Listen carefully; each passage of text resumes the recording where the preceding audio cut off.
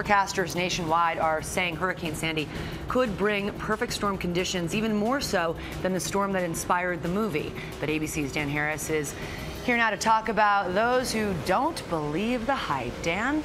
Lara, good morning to you. We all know the feeling. You see the ominous forecasts, you see the reporters standing out in the bad weather, and it can all feel very theoretical, not to mention inconvenient. There's that little voice of denial that says it won't be that bad.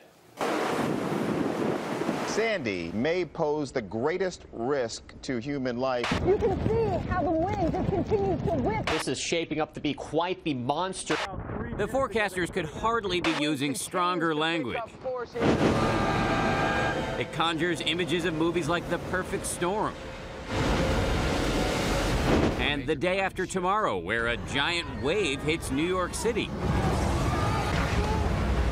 But in real-life New York, we found a lot of people who say they don't believe the hype. What, are you going to panic? We're New Yorkers. Part of the problem, the last big storm to come through here, Tropical Storm Irene, did a lot of damage to outlying areas, but was pretty much a big nothing burger for New York City. Well, I think last year was like, oh darn, and then this year, I think we're used to it. And that's why the orangs, who live in an evacuation zone, are blowing off the warning. But we're not really worried about the flooding.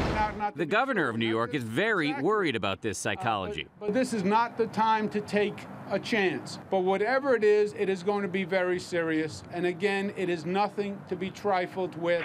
It is helpful to remember forecasters are often right.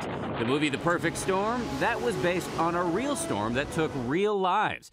And remember Katrina? Thousands of people wouldn't or couldn't heed the warnings and had to be rescued. So how do we handle any creeping cynicism or complacency in the face of warnings about Sandy? Perhaps we take our cues from the movies. This storm is going to get worse. We stay inside, we keep warm, and we wait it out. You know, the mayor of New York City had a very powerful comment about this. He said, if you live in an evacuation area and you refuse to leave, you are not only risking your own life, but also the lives of first responders who may have to come rescue you.